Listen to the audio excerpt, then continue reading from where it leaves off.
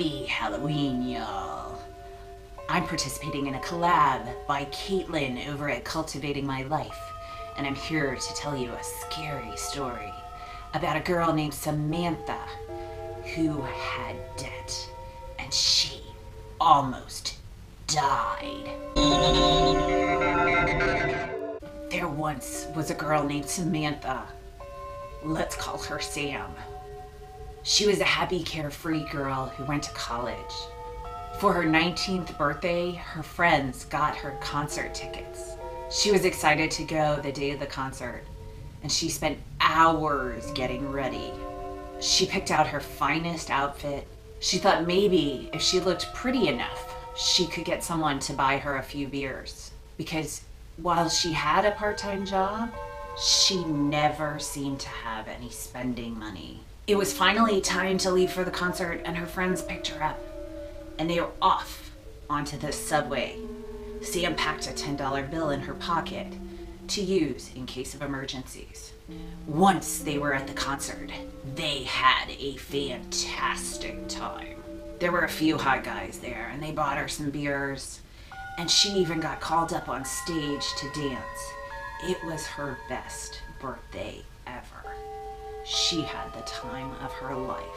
As they were leaving, Sam decided she needed to have a memory of the event, her 19th birthday.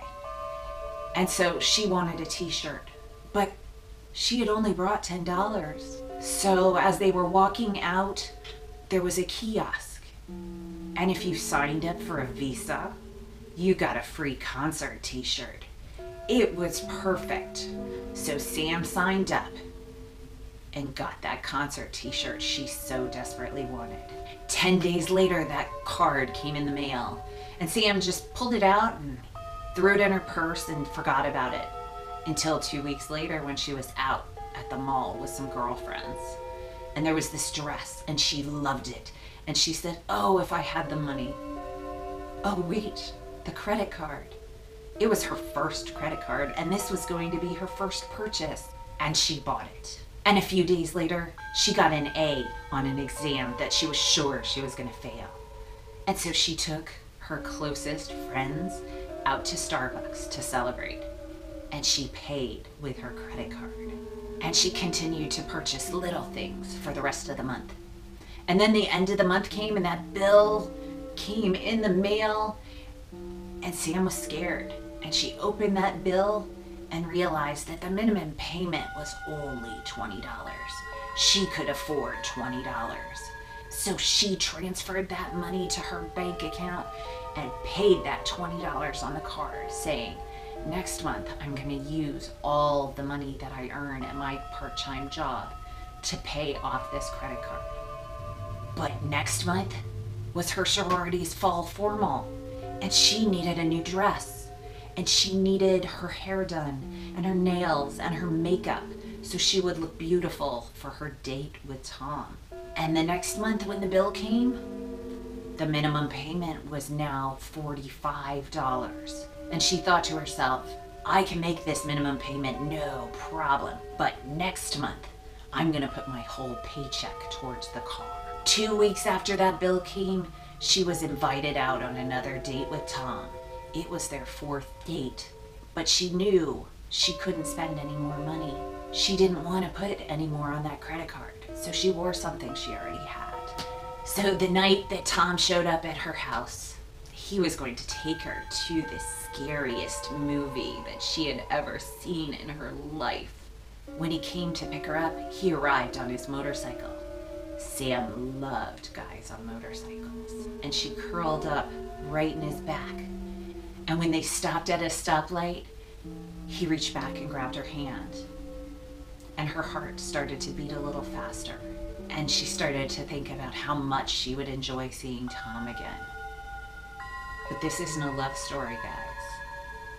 As they started off across the intersection, wham! You see, the girl driving the car was texting someone and didn't see them crossing. Sam flew 15 feet off of her motorcycle and was knocked unconscious. And Tom, he was still awake, but he was pinned underneath the car. He appeared to be okay, except for a broken arm and a broken leg. The ambulance came and took them both to the hospital. Tom was released almost immediately, but Sam, she stayed in the hospital for a long time. See, she had a bleed in her brain. Thank God for medical insurance. When she got back to school, that credit card, it was waiting.